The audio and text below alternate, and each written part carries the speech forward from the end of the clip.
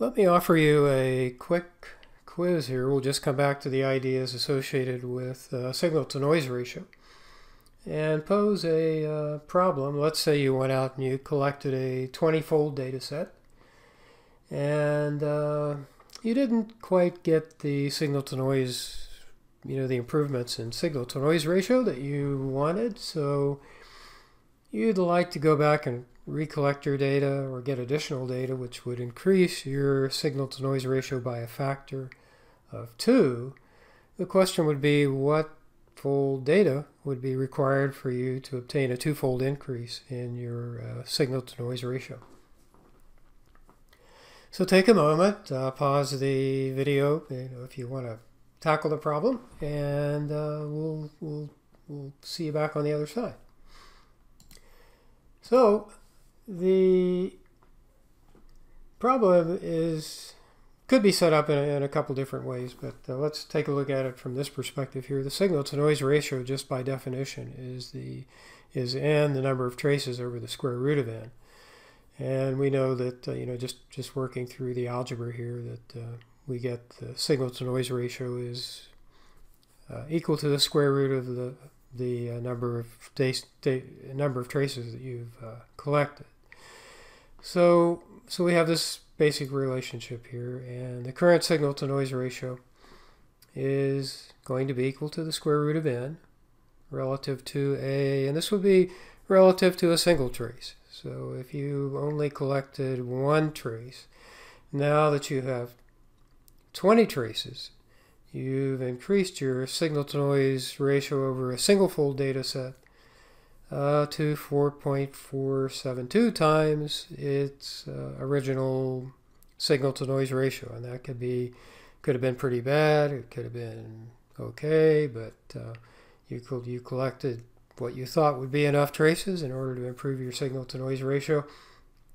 That's probably an odd number. You might not have set out in advance to improve your signal-to-noise ratio by 4.472, but 20 is a nice round number. But this would be the signal-to-noise ratio improvement that you get for this 20-fold data set. Now, the new signal-to-noise ratio is going to be, you want it to be, twice the old.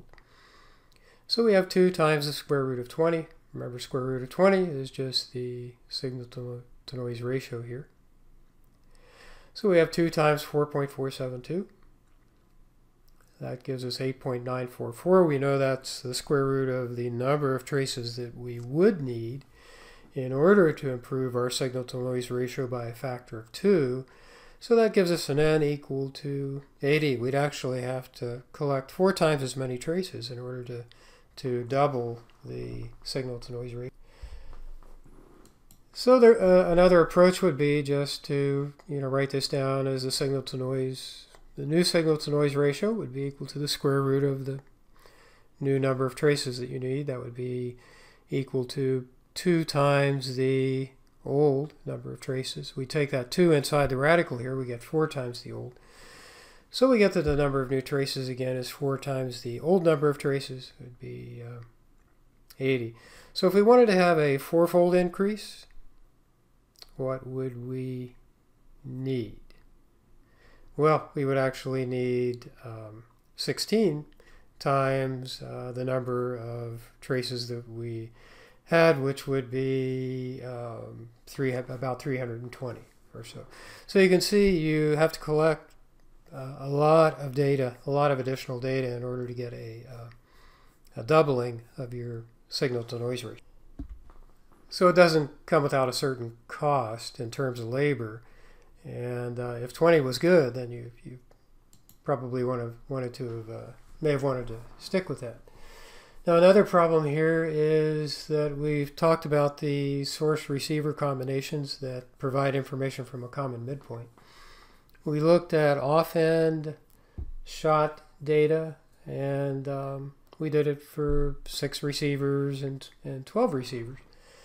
And we came up with the source-receiver combinations that we would need in order to, the groupings that we would need to get receivers that had recorded information from the same midpoint.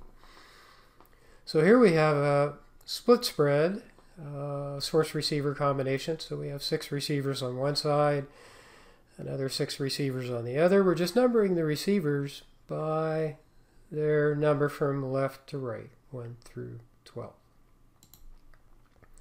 We've got a layer that's h thick, has a velocity v1, a velocity v2 in the underlying layer. And what we're going to do here is we're going to move the source like we did with the off-end source-receiver combinations. We're just going to move the source a distance equal to the geophone separation. And we'll just go from left to right here.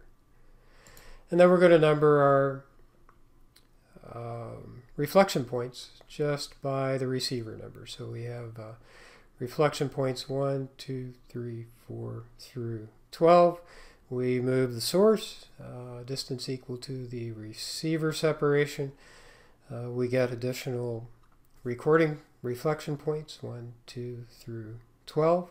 And you can see that we were beginning to get a superposition here of reflection events. So with that setup there, why don't you again pause the video, sit down and figure out what the receiver combinations are going to be. Are they going to be all the odd ones? Are they going to be all the even ones? Which receiver combinations are going to give you information from a common midpoint? This point, this point, this point. Whatever midpoint it is that you happen to be looking at. So take a moment to do that. And welcome back. We move our source.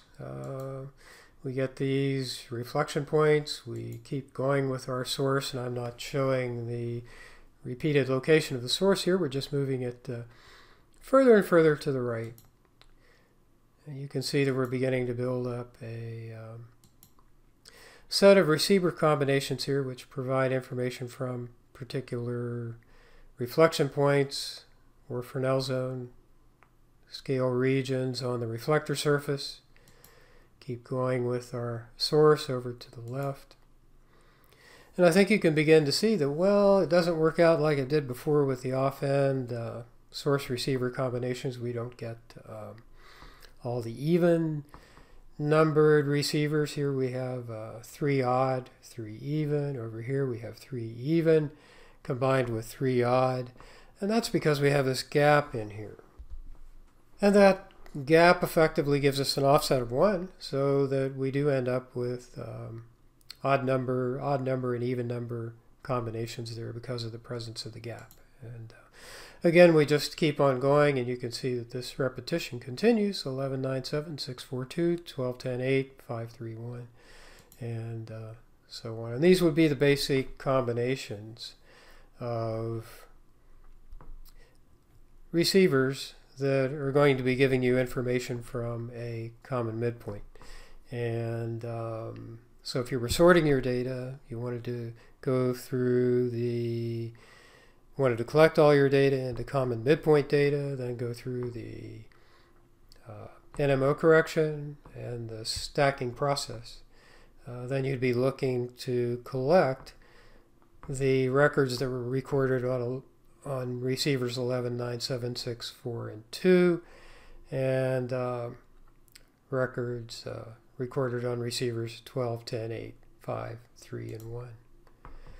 So we have those basic combinations here, and hopefully that was a fairly straightforward problem. It just shows you that if you're going to be working with data, the data that you do collect is going to be binned in different ways. You're going to have different receiver combinations that you'll be looking for.